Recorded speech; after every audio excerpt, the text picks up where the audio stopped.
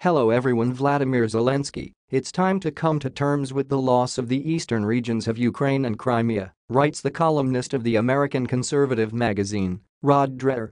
Russia will never let go of Crimea or Donbas. It is madness for Kiev to think that it will be able to return them, but this is Zelensky's policy, and the United States supports it. Moscow's actions are conditioned by Russia's strategic interests, and the United States should not support Ukraine's hopes for revenge, Dreher believes.